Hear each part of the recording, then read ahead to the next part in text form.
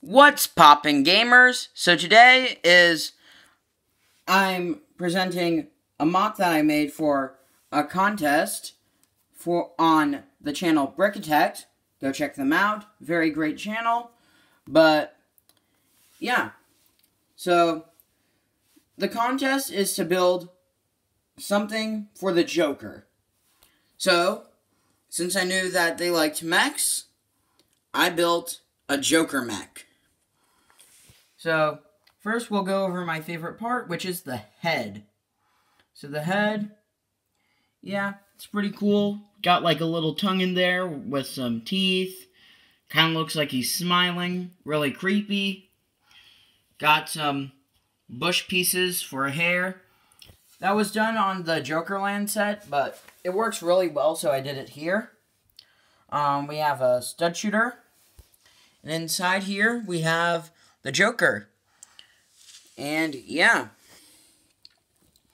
Now then, we're going to move down to the torso, where, like, there's some purple around back, but yeah, it's mostly gray and dark red, with this giant wobbleable tie, like it swings back and forth.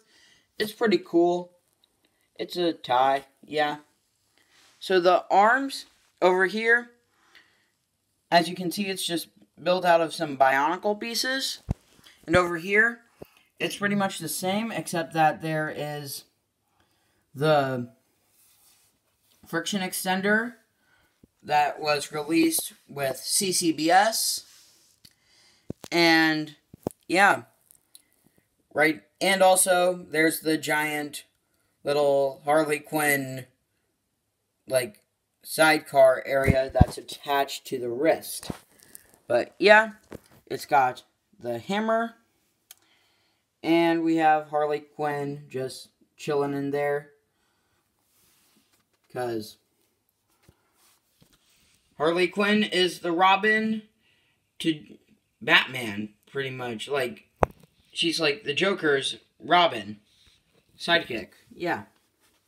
And down here on the legs, we have these curved pieces with some ball joints and some Bionicle feet from the Roxy. The green looks really nice, and it kind of fits with the Joker because I already have some green on here. And yeah.